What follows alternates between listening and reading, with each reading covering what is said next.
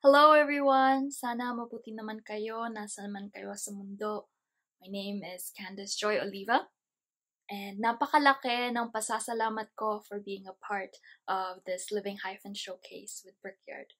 I will be reading one of my favorite poems called PAGKAMATA. My mom loves it too. Ini ay para sa iya. And this is for all of our foremothers. Para man ini sa kuya. And it is for you to remember your own pagkamata.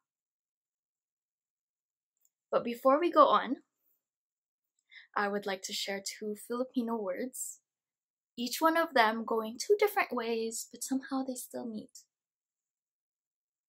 The first one is called mata. In Tagalog, mata means eye. In Bikol, it means awake. The second word is apo. And depending on which syllable you pull from, it can hold space for either a grandchild or an ancestor. This is PAGKAMATA.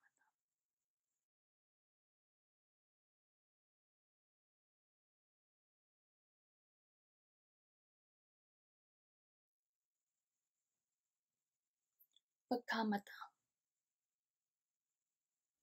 You remember where we begin. You, barefoot on boulders, fresh from the foothills of the Rockies. Finally soaking up the verdant veins of Mount Isarog. Breathing it in heaps. Just a flitter of limbs. Skipping across river rocks for another hashtag PFP. You at 21, so high above asking permission or muttering incantations of "Tabi po, makikiagi lang po."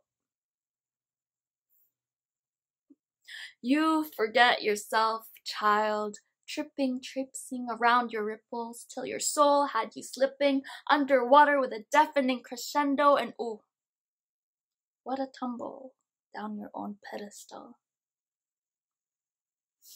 But you see my depth. This water, our water, is forgiving, giving you a second more thought.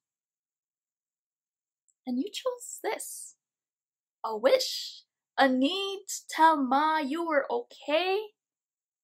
For you can bear your own death, but not her anguish.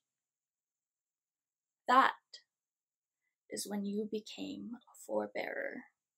That is when you found your footing on my fish hair, propelled from my undercurrents, carried safe to my sun-washed kneecaps. Apo, didn't you ever wonder how you survived what could have very well been a fatal fall? How you rose up without scratches on your skin, without rivers in your lungs. If not a gulp, not a mark, then what did you bring back? And who brought you back? Whose eyes was it that returned yours?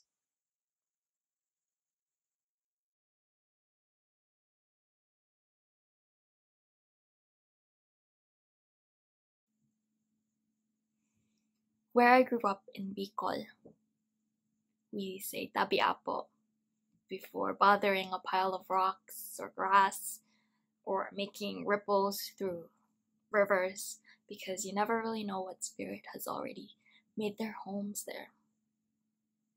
I wrote PAGKAMATA based on my experience the last time I came home to the Philippines back in 2018.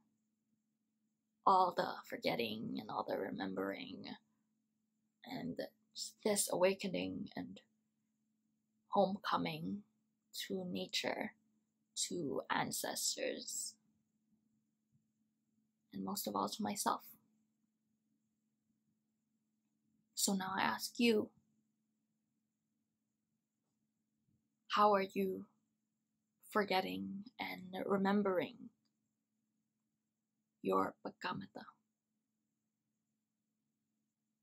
your own awakening, your own homecoming,